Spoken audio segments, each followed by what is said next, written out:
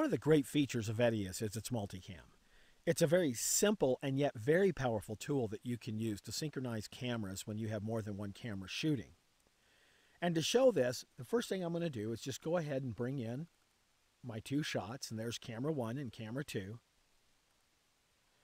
And once they're in, I'm going to go ahead and bring them down to the timeline.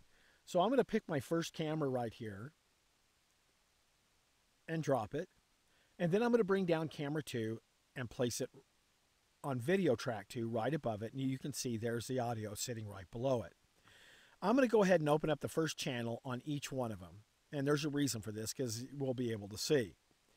Now, as I have this here, you'll notice that I really don't have any way of doing multicam. So I'm going to go up to the mode and select MultiCam Mode, which you can see is also F8. But before I do that, I'm going to check my number of cameras. And I have 2 plus master sitting here, which is exactly what I want. But as you can see, you can do up to 16 cameras simultaneously on the screen at one time to be able to choose from. But I'm going to go ahead and leave it on 2 plus master.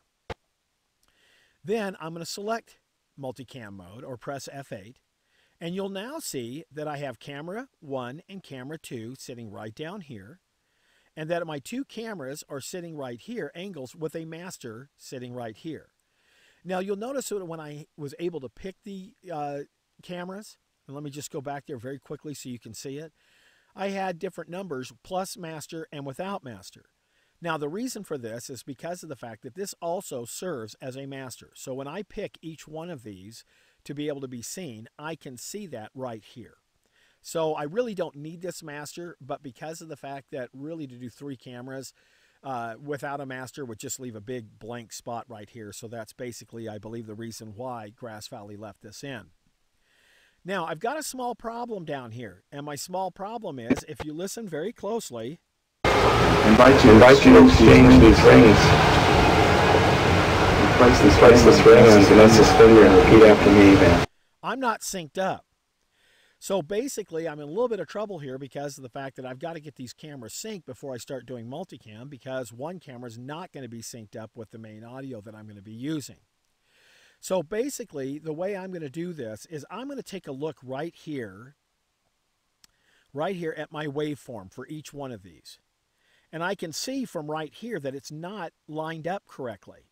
So if I come up here to where it says 1 second, where I'm circling right here, where it says 1 second, and I hit the back arrow, I can take this down as far as 1 frame if I want to. And you can see that I can see where the audio is. Now, if your audio is way off, in other words, one camera was started like a minute afterwards or something of that nature, you could look for something like the start of music, a flash going off, you know, a baby crying, something of that nature, something very distinct, and find it on each one of them to get you very, very close. And then you can go to the waveform and take a look. And all I have to do is just grab this one down here on 3 and move it over to where it looks like it's fairly lined up. Let me just go one more here. That looks like it's fairly lined up, so let's take a listen and see what happens. Vanessa, receive and wear this ring.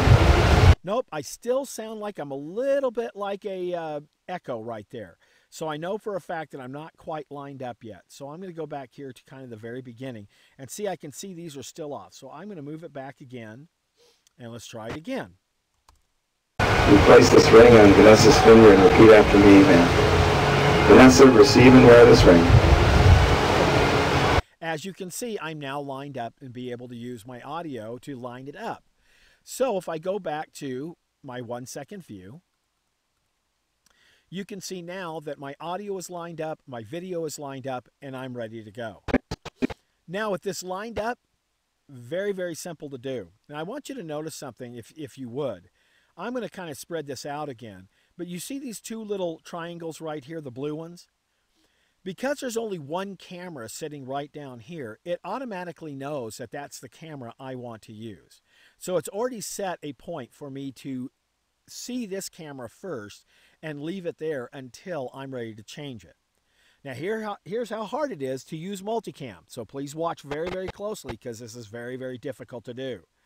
I start to play. I invite you to exchange these rings. You place this ring on Vanessa's finger and repeat after me, man. Vanessa, receive and wear this ring. Vanessa, receive and wear this ring. As a token of my love and trust for you, for as this ring has no end, neither shall my love for you. And you place this on the next finger and repeat after me. Now receive and wear this ring. Now, when I stop playback, what I want you to see is it has automatically separated my video out. In other words, you see that the cut point between here and here is camera 2, and this one is disabled. The cut point between here and here is camera 1, and camera 2 is disabled so that I can see it. So I'm going to turn the audio down here because we really don't need to hear that anymore. But watch what happens as it goes through. You place this ring on Vanessa's finger and repeat after me, man. Vanessa, receive and wear this ring. Vanessa, receive and wear this ring. It's very simple to use. As you can see, it's very easy to use. And I could have also pushed the number keys on the keyboard 1 and 2 to be able to switch back and forth between those cameras. But once I'm done, I can go up and adjust very slightly, if I need to, each of those cameras and be able to either lengthen or shorten each one of the shots.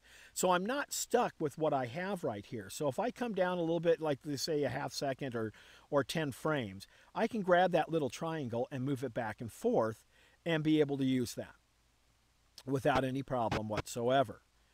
Once I have it done and I think, oh my goodness, I made a mistake, I should have picked this other camera instead of this one, I just go over that camera right there and then I just pick the camera I want. And you'll notice that it jumps back and forth between the camera shots. So even after I'm done, it has a lot of versatility that I can sit there and adjust those cut points so I don't have to go, oh, I have to start all over again, I screwed up. Or if I picked a different camera than I really thought I should have, I can just go in very easily afterwards and be able to pick that. Now that I have this all done, let's say that I'm ready for it to go out. If I come up to mode, I can do a couple of different things here. I can compress to a single track, and we're going to talk about that in just a second, but the first thing I want to show you is this. If I have two sequences, and sequence 1 is a multicam, and I just want those cuts in there, and I'm not really worried about doing anything else to it, I can actually go into sequence 2 and then bring sequence down right into the timeline.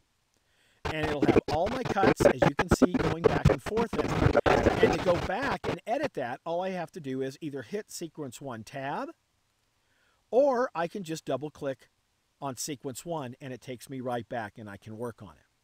But let's say I've gotten this thing really finished up and I want to add some stuff to it. So I'm going to go up to mode. I'm going to compress it to a single track, and I'm going to select a new video track. So I'm going to select OK. And now, as you can see, there's a third track with all of my cuts on it. And I can still, by the way, be able to move things back and forth if I want to and be able to work with it. But now they're all sitting on one line to where I can place transitions between them. I can do anything I want with it, set it up perfectly. And as I set this all up, guess what? It's all changing in sequence 2 with this as I do it. So as you can see, multicam is a very simple thing to use, but yet very, very powerful. And at the end here, I just wanted to show you a couple more of the powerful things that are inside of it. So if I go to sync point, you'll notice that I have asynchronous time code, recorded time, clip in and clip out.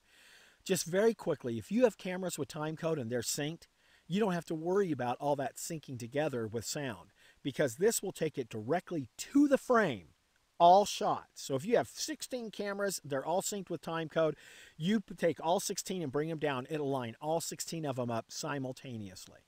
Record and timestamp, that's basically, if you have, let's say you have 2 or 3 cameras, they're the same kind of camera, you have a remote. You set the date and time at the exact same time on all 3 cameras. You can use this to keep it really, really close, and it will have it within, should have it within 30 frames, to where then it makes it easy to kind of adjust all of them and make it work. So those two are things that you can use to make your life a whole lot easier. But as you can see, guys, the multicam is very simple to use, but yet very powerful. It allows you to do all sorts of adjustments, changing of cameras afterwards, and then being able to place it up on a single line to be able to put dissolves or whatever it is you want to put between them very quickly and be able to get your jobs done that much faster. If you like what you've seen here and would like to try EDIUS out, you can always go and get the 30-day download. But if you'd like to get it, the video guys right now are having a great cross-grade promotion. So if you go to your browser and type in videoguys.com, and then in the search, just type in EDIUS 7 cross-grade, you'll be able to bring that cross-grade promotion up. And they have several different flavors of it. They have it alone and they have it bundled with other things, as you can see right here. It's a really great time at Video Guys to take advantage and buy EDIUS and be able to use it to help your workflow be better. Videoguys.com is your source for streaming media and live production equipment, storage, and video editing hardware and software. We have specialized in video editing and production for more than 25 years, and our technicians are available to answer your questions and help you find the best solution for your needs and budget.